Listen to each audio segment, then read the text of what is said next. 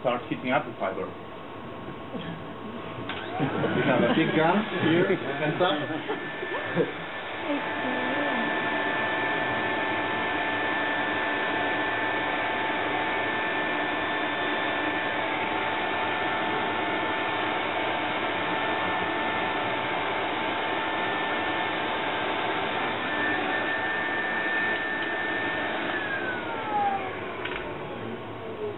As you can see, the clocks are now skewed. Of course, this is a small-scale simulated effect in real installations where you have kilometers of fibers being placed very shallow underground. The delay variations can be as big as a few hundred nanoseconds per year. It only depends on the quality of the installation.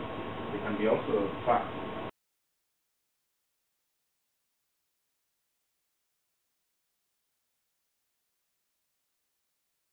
Now let's see what happens if we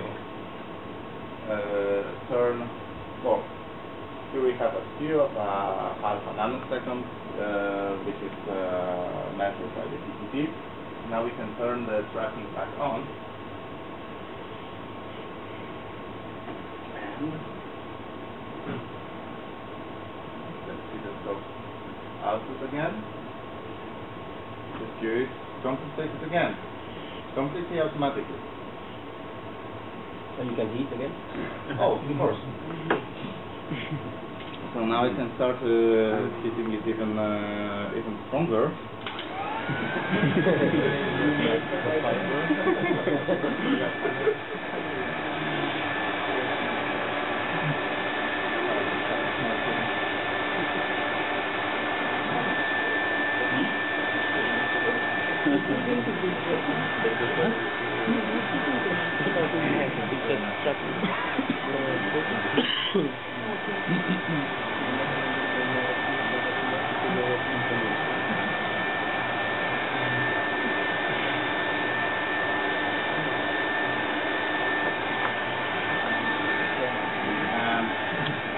As you can see, delay stays the same.